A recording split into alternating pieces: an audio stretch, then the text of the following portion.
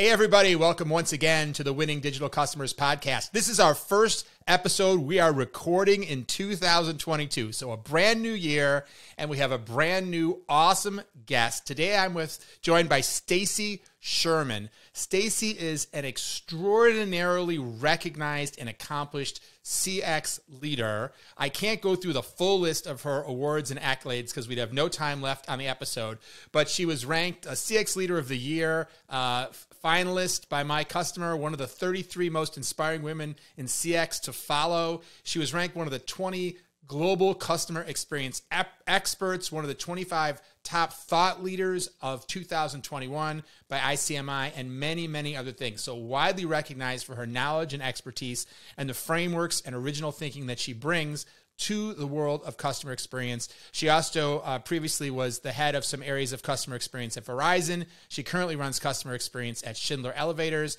and has a extensive background prior to that. So please join me in welcoming Stacy. Stacy, I'm so thrilled to have you here. I'm sure there's a lot we can get into. Is there anything you'd like to add to my to the background that you think people listening should know about you? Well, thank you for that, and Happy New Year. And I would just say that, like you, passionate to drive the movement forward and started a podcast as well. And I love doing this. I love talking and helping to spread this movement in what we both believe in. So doing CX Right podcast, I hope people will listen. And Howard, you were on my show as well, which is going to launch this year. So glad to be here. Well, again, thank you. Welcome. So, let's talk about that. The movement. I love that. I feel the same sometimes. I feel like I'm on I'm like a evangelist for something. And frankly, I hate to sound naive, but after all these years of focusing on customer experience and focusing on customer research, I still find it hard to believe sometimes, naive though it may sound, that everybody is not on board, because it just seems like the proof is in the pudding. The companies that focus and center on the customer and use the kinds of research techniques and design thinking techniques and journey mapping techniques that lead to customer-centric outcomes, they almost always get the best results. So, and yet there still remains, I find, so much resistance in the world to this type of approach. So I'm curious about, your experience, your thoughts about why is the movement so difficult? Well, first of all, it's not easy simply because it's not like e-commerce or a retail purchase. You know how much money is going in that cash register very easily. And e-commerce, credit card went through, online purchase done. CX is not like that. And it takes really a village, a whole company behind it, and then really getting smart how you use CX metrics to justify the investments in the tools and the people and measurement itself. So that's the first thing I would say. I do believe from people like you and others and myself that we are driving change slowly but surely. I think it's exponentially more than ever before. And to that regard, I'm going to share a pet peeve. Okay. A pet peeve that everybody is actually starting to claim that they're customer experience experts or customer service experts, but they're not. And the words are starting to become part of everybody's resume and everybody's LinkedIn.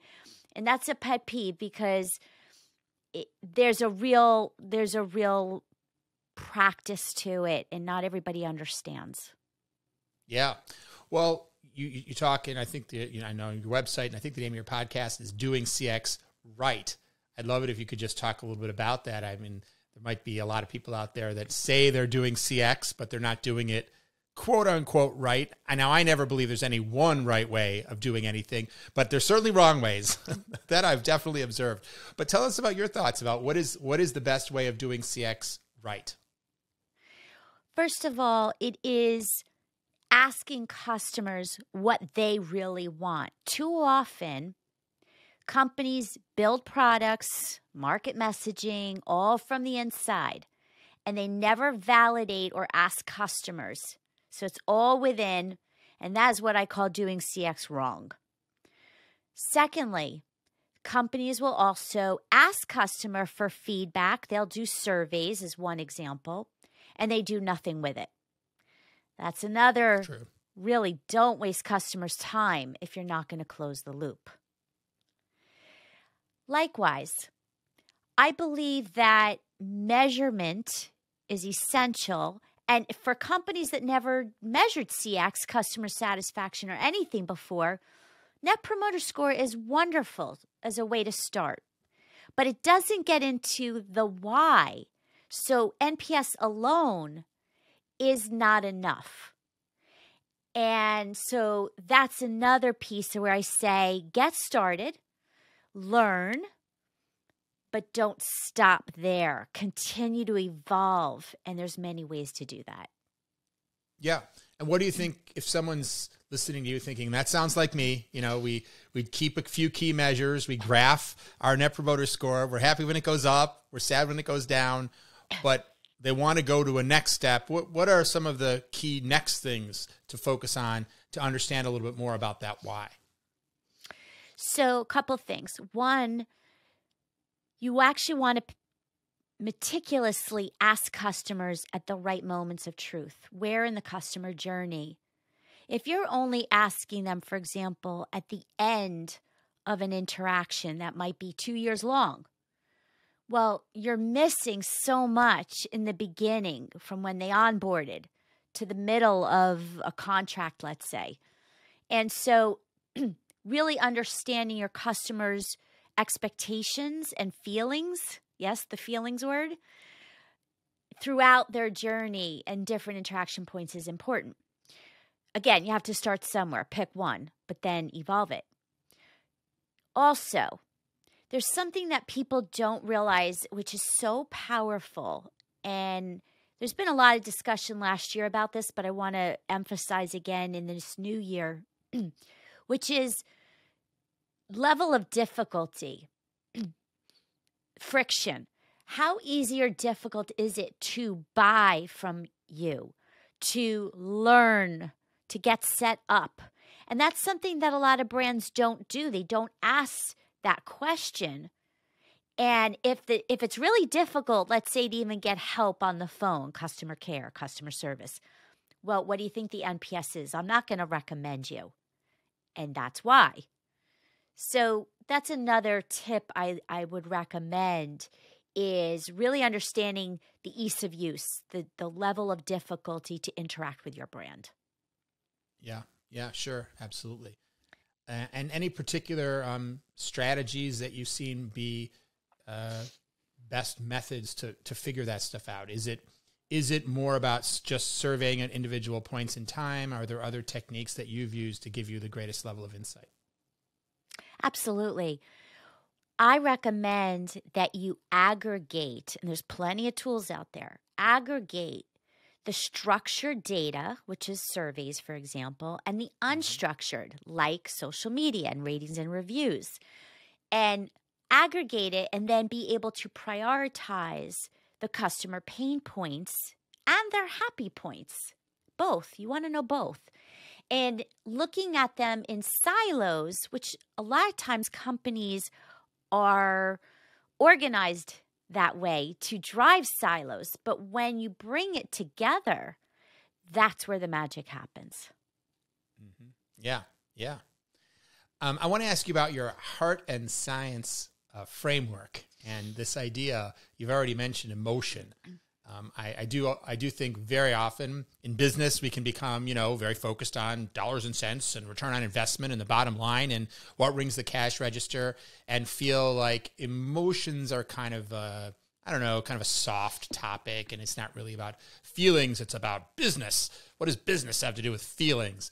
Do you feel that way, or I'm guessing not? Tell us a little bit about the relationship that you see between the heart and the hardcore things that people in business ultimately want their investments to yield, which is, cash, revenue, profit.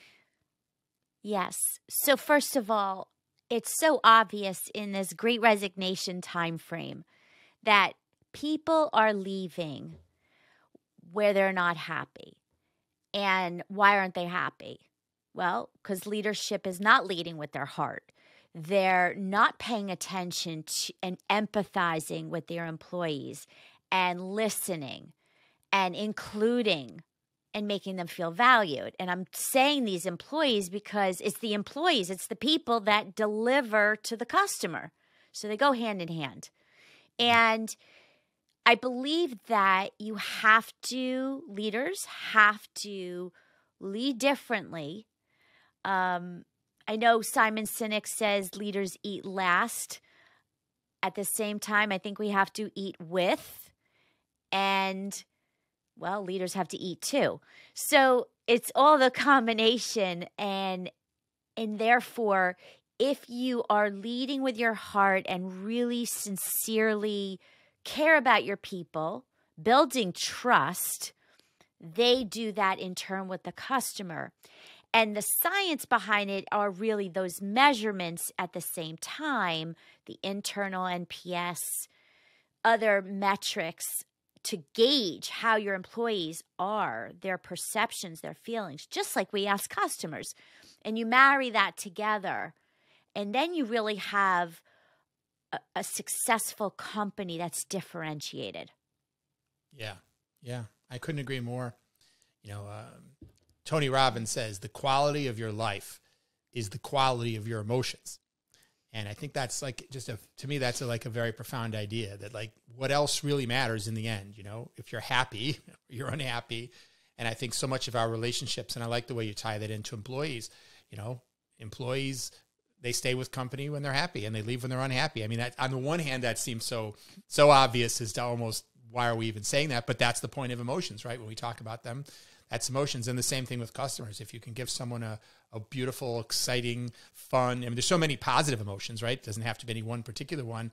Positive emotional journey, then they're likely to want more of that. And obviously, to the degree that you disappoint, anger, confuse, frustrate, or generate any of these other emotions, naturally, who wants to sign up for more of that? So I totally agree with you. And yet it's another one of those things that's just amazing to me that we often have to persuade people of things that sometimes seem obvious, but I guess that's what we're here to do. Yeah, I want to just share something that I've been studying a lot over the past weeks, and that is all about trust. There's a gentleman that I interviewed, and I can't get him out of my mind, his name's Charles Green, and he wrote the trust equation. And it's a real formula about building trust. The reason why I bring it up now is there's a piece of the formula. There's reliability, credibility, and intimacy. And that's not a word, intimacy, we talk about in business. And yet, when you build intimacy professional intimacy with your employees and your customers, you really build trust. It's part of this trust equation. With trust, you have everything. If you make mistakes and they trust you, they're going to be more forgiving. So I do recommend people think about and be very aware of how trustworthy are you and your brand.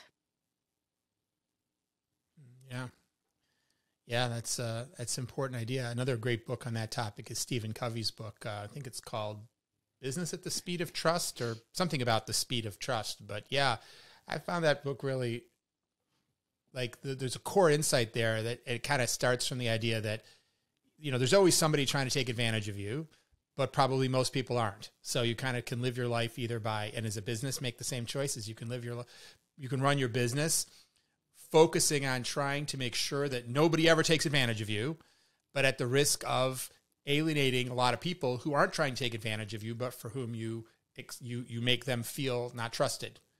Or you can accept that once in a while, probably someone's going to take advantage of you.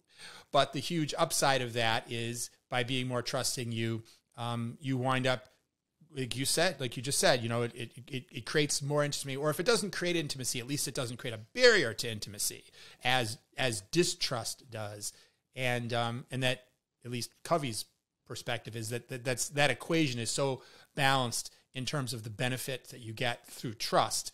That yes, okay, someone steals something from you or whatever else. Yes, that's going to happen. But the downside of that is so much less than the downside you get from the distrust. That is really the way to operate from a business perspective. And I think that's key. And you're right, feeling distrusted is a key, negative emotion that it's insulting when you feel distrusted. And it also it's not hard to build trust. It really comes down to communication. For example, if you're waiting for a product and I have the choice, I can not call you and shield and hide because I don't have anything to say and it's out of my control, or I can choose to proactively pick up the phone and tell you or email you, but I like the phone, that I haven't forgotten about you and I'm working on it. I'm going to get back to you. Now, you still may be mad. You need this thing, but I built trust that I'm taking care of it. I have your back, and it matters. It's going to affect who you choose as a vendor, as a company to buy from. Certainly. Yeah, no question. Well, I'd like to try to dive into some specific examples now. I know you've worked with a lot of different companies around customer experience.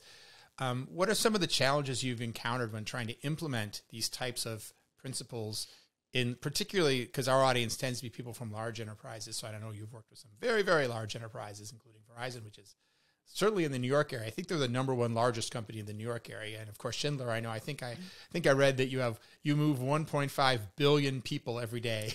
So that's a lot of people to move up or down or left or right or whichever way you're moving. So when you try to talk about these ideas within large enterprises, I know you probably don't immediately get okay, how much, here's an open checkbook, here's our complete support. What does it take to be successful? What challenges have you encountered? And tell us a little bit about if someone says, you're preaching to the choir, but how can you help me get the congregation on board? What have you seen be successful for that? This is a big question, and I'm going to answer it as simply as I can. It takes time to build trust with your executive team and everyone in the middle and the bottoms up. It takes time on why CX matters in every single role. Especially when you're not on the front line, the back office will often say, I don't touch the customer experience. And I'm like, yeah, you do. Let me explain how you do. So getting everybody rallied takes time. And the best way to get people to invest in programs and tools and resources is, my belief, is pilot programs. And I'll say, let me show you the value. Give me a little bit of time. Here's what I'm going to do. And if they're easy, they're low-hanging fruit, just go do it. Sometimes you really have to go through change management process. But either way, I believe that if you test and show why something works, the more you have data, qualitative and quantitative, then the leaders will understand, like, this is not Stacy's view. This is what the customer said. And then you can scale. And that's always been, at different companies I've been at, that's the way I've been able to drive the movement of where I am with a team. Certainly, that's important. You can't do it alone. But how do you build a team? How do you build the investments? Test, analyze, adjust, repeat. Yeah, well, that makes sense. You build enough trust to get enough rope, so to speak, to try something, but where the risk is low. And then once you've proven that works, I imagine you've not only get forward approval, but you've built more trust because you've demonstrated that these pilots can be successful. Is there an example that you could share with us where you've done that type of piloting? Some things, one of the things I've noticed with CX is some things are easier to pilot than others. Some things it's like, well, how do I figure out how to pilot it? Is it at one store? Is it within one customer segment? Is within one product line? Can you talk a little about some of the challenges of trying to figure out how to prove something on a small scale that ultimately would have to be implemented on a larger scale? Well, the challenge is when the company organization is designed in a way where everybody is, again, very siloed and not seeing how they affect the customer experience. Or they have goals that are very different and not shared. So, for example, when I was at Verizon, the online e-commerce team had different metrics than the retail store. And same with other places I've been. Even as a consumer, I'll buy something from online, I'll try to go return it at the local store, and they'll say, sorry, I can't take it back. You didn't buy it at the store. You have to return it online. And I'm like, aren't you one company? Right. Why are you making this difficult for me? So that's something why I say it is so important. And I do think that the importance of a customer experience team is to get to be the glue that bridges all these teams together, because they're not going to do it by themselves. It's just reality. Maybe there's the desire, but it just doesn't happen so easily. So I believe that everywhere I've worked, it's bringing people together, helping them, even with their separate goals, understand, put themselves in the customer's shoes, and how do we make it better for them? And then work towards that.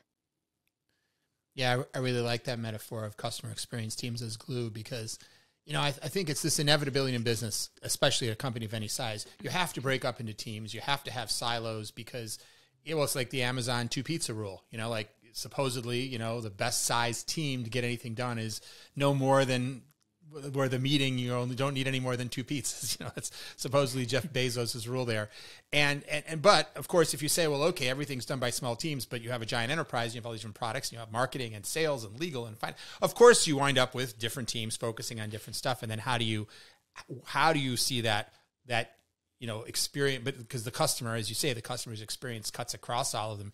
It may be like similar to your example. I tell a story in my book about one time when I was trying to return a product to Dell, and I'd bought something, and I went on to the online chat on Dell.com to say, hey, I bought this thing and I have a problem with it. And the guy looks up my number, my order number, and he comes back to me on chat and he says, well, the product you bought from our small business division. And I'm like, okay. And I'm like, isn't this the small business division? He says, well, no, this is the small office, home office division, not the small business division.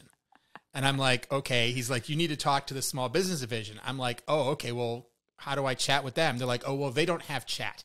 You have to call them, And it's like, yeah, right. Your mind just blows, right? But you got to know, like, nobody intentionally said, would it be a good idea to have the customer have this experience? Of course not.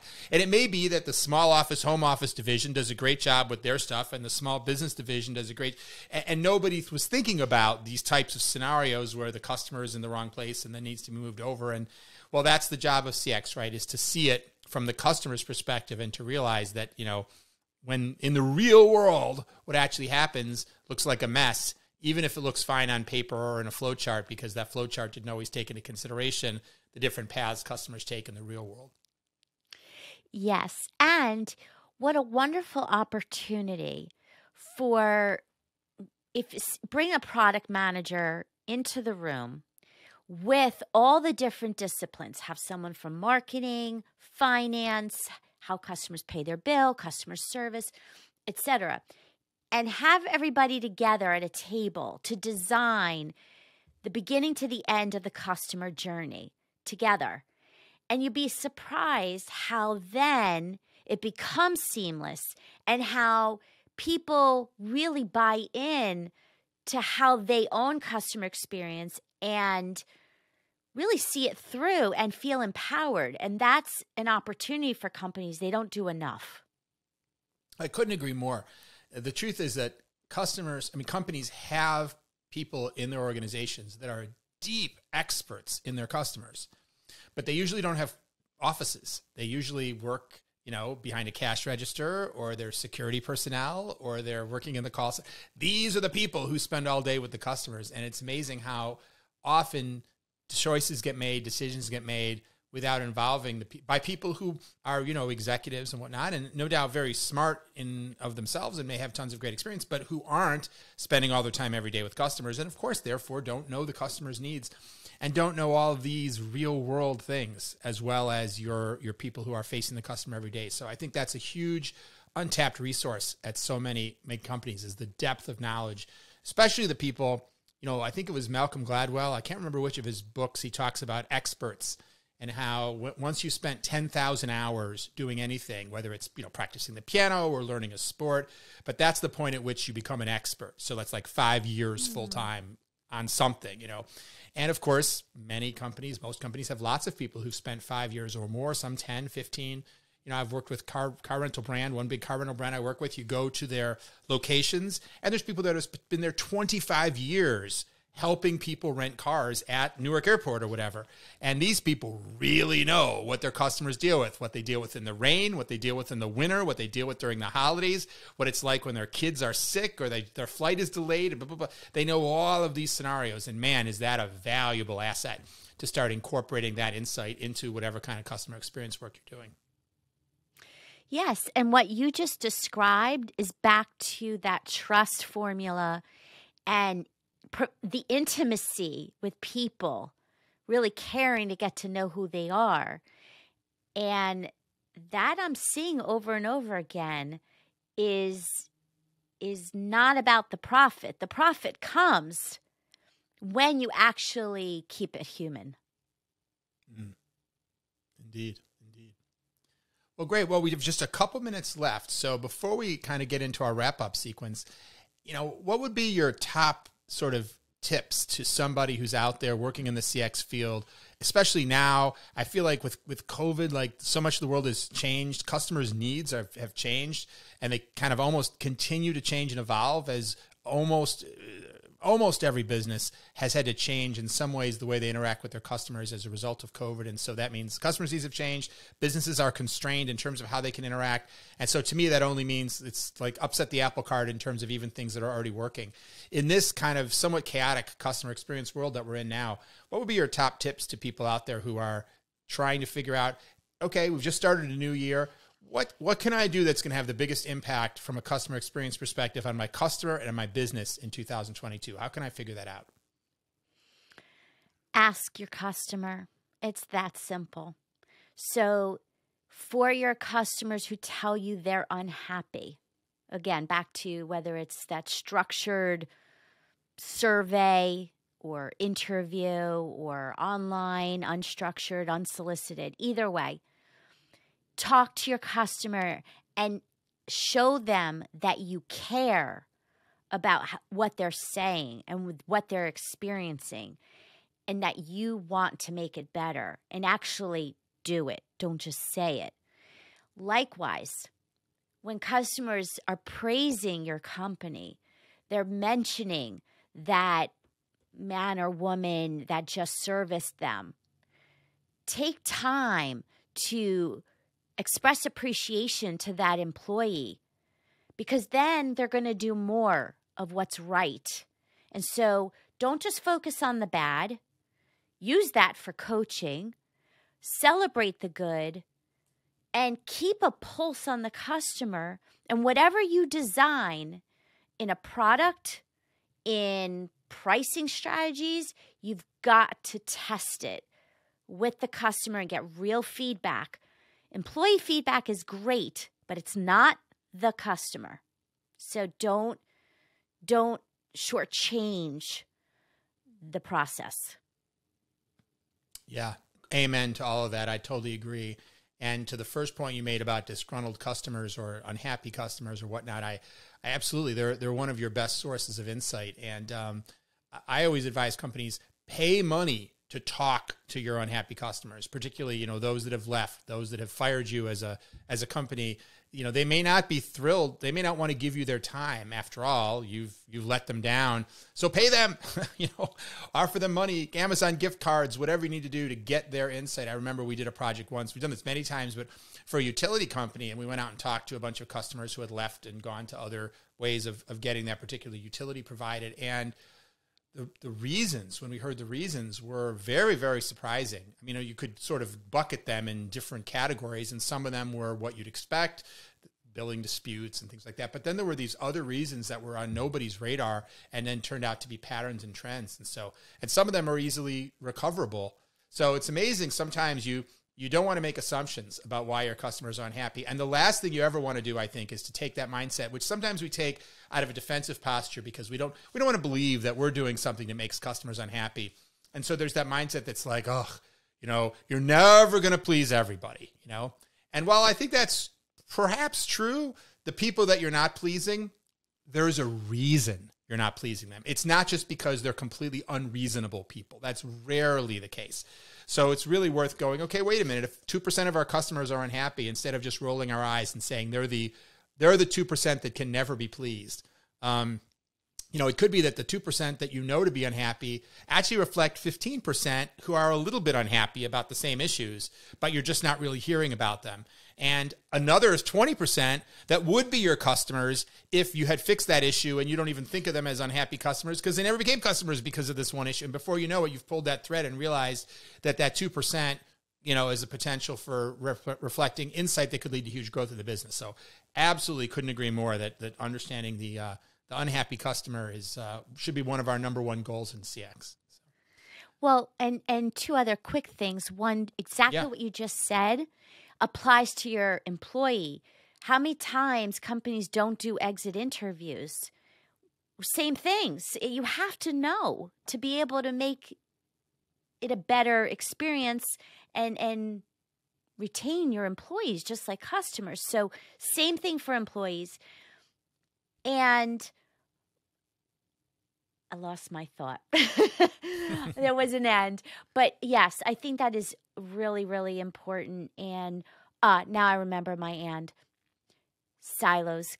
Stop the silos as best as possible, because internally that is hurting the customer experience. And it's never going to go away fully, but I know that when leaders are intentional to bring everybody, the key stakeholders and influencers in the room where decisions are happening, it will be better for the customer and the employees because they'll feel more valued too. Amen. Totally agree. Well, Stacy, thank you. This has been a lot of good insight packed into 30 minutes, just as I expected. Before we go, if you could let people know, if people want to learn more about you, what you do, your podcast, where should they go? What should they do? Yes, doingcxright.com has my blog, my articles, and podcast episodes and newsletter. Please subscribe to get lots of tips about doing CX right. And thank you for having me here. Yeah, thank you, Stacy. And thanks to everybody out there for listening and watching the Winning Digital Customers podcast. As always, look forward to seeing you next time. And until then, keep transforming.